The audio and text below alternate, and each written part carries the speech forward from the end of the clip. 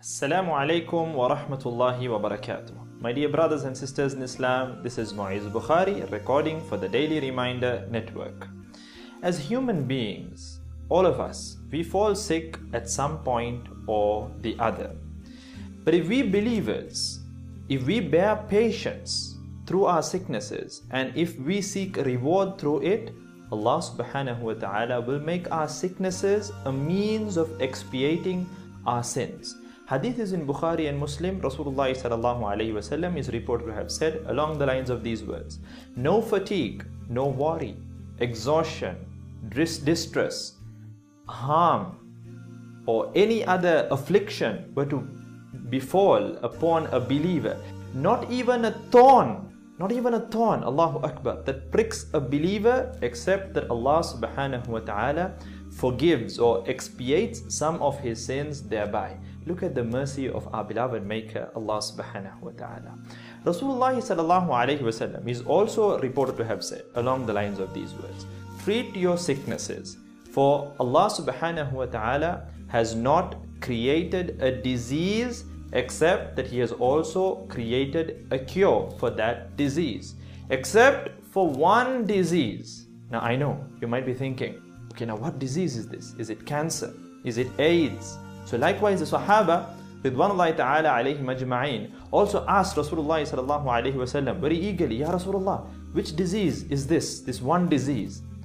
Rasulullah sallallahu alayhi wa sallam then clarifies, it is old age. The hadith is recorded in Tirmidhi. So my dear brothers and sisters in Islam, remember that every disease has a cure. It is just up to us to find that cure. So for today's episode, inshallah ta'ala, we will be touching on a few but important prophetic medicine. Number one on the list is honey. Honey, my dear brothers and sisters in Islam, is a cure that we believers need to turn to for most of our diseases in accordance with the teachings of Rasulullah sallallahu alayhi wa sallam, because it is an amazing cure. Our Maker rightfully states in the Noble Quran in Surah An-Nahl, يَخْرُجُ مِن بُطُونِهَا شَرَابٌ مُخْتَلِفٌ أَلْوَانُهُ فِيهِ شِفَاءٌ لِلنَّاسِ إِنَّ فِي ذَلِكَ لَآيَةً لِقَوْمٍ يَتَفَكَّرُونَ. Allah subhanahu wa ta'ala states that there comes forth from their bellies, the bellies of the bees, a drink that varies in color. Fihi shifa'ul linnas, wherein is a shifa, a healing for mankind. Allahu Akbar. Our beloved Master Muhammad sallallahu alayhi wa sallam is reported to have said, Alaykum bishifa'ain. It is upon you all to resort to two cures, to two remedies. And what are they? Al-asl, number one, honey, wal Quran, and the Quran. Allahu Akbar. Next in line is al-hijama, which is cupping. Cupping is the process of drawing blood from one's body using heated cups to relieve internal congestion. There is a particular narration where the Prophet ﷺ is reported to have said along the lines of these words, that when I was taken on the night journey of Isra and Mi'raj, I did not pass by any group of people except that they said to me, O Muhammad ﷺ, inform your nation to do cupping. Allahu Akbar.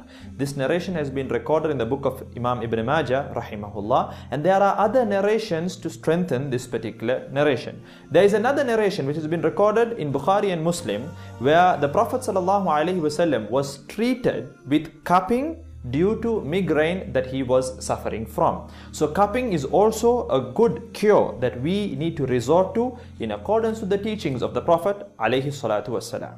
The next two prophetic medicines in line are black seeds and ajwa dates.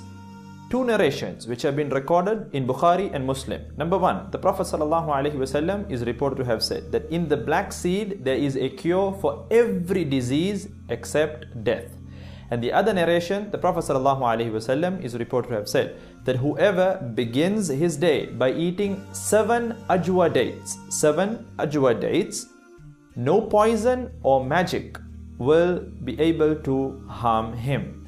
Historians mention that ajwa dates is a type of dates that is blackish in color, and it was initially sowed by the Prophet ﷺ himself in Medina. This is the type of dates, a very tasty and blackish type of a date, ajwa dates.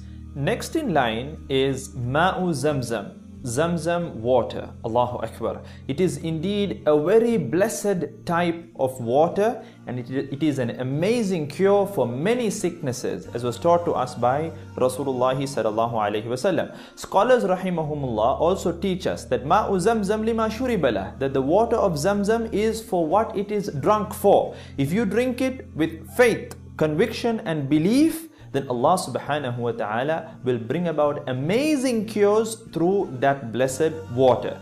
And it is not only for physical diseases, it is even applicable in regard to psychological diseases, marital issues, jinn possession, black magic, evil eye, and many other diseases. Say in a marital bond, if two spouses are having problems, then scholars advise them to drink zamzam water, intending that their problems should be resolved, and Allah Azza wa Jal will bring about amazing results if they drink it with full conviction and belief that it will work, insha'Allah ta'ala. May Allah subhanahu wa ta'ala save us all from such problems. The final action item that I would like to teach you all is something that Rasulullah sallallahu alaihi wasallam taught us, an amazing action item. Hadith is in Muslim. Once a Sahabi radiallahu anhu went to Rasulullah sallallahu alayhi wasallam and complained to him in regard to a pain that he was suffering from. Rasulullah sallallahu alayhi wasallam advised him to place his hand on the part where he was feeling that pain and to say Bismillah thrice, in the name of Allah thrice, and then he taught him to say أعوذ بالله وقدرته من شر ما أجد وأحاذر. Let me repeat. أعوذ بالله وقدرته من شر ما أجد وأحاذر. He sallallahu alayhi wasallam taught him to say this 7 times. You're supposed to say this particular dua, this supplication 7 times. The meaning is, I seek refuge in Allah subhanahu wa ta'ala and the power of Allah Azza wa Jal from the evil that I am experiencing, that I am fearing, and I am worrying about. Min sharri ma ajidu wa uhadir. Allahu Akbar. My dear brothers and sisters in Islam, let us revive these amazing sunan of our beloved Master Muhammad sallallahu alaihi wasallam, and trust me, you will see amazing results, because these are divine teachings of our beloved Master Muhammad sallallahu alaihi wasallam. وَمَا يَنْطِقُ عَنِ الْهَوَىٰ. He sallallahu alaihi wasallam does not speak out of his own desires. In huwa illa wahyun yuha. What he says is divine revelation from Allah Azza wa Jal. So these are the words, these are the teachings of our beloved Master Muhammad sallallahu alaihi wasallam. We must have full conviction and belief and practice these teachings. Insha'Allah ta'ala, you will see amazing results. Please don't forget to share this video around as much as possible to share in on the reward and also to inspire an amazing Sunnah revival. Jazakumullahu khair wa akhir da'waya anil hamdulillahi rabbil alameen. Wassalamu alaikum wa rahmatullahi wa barakatuh.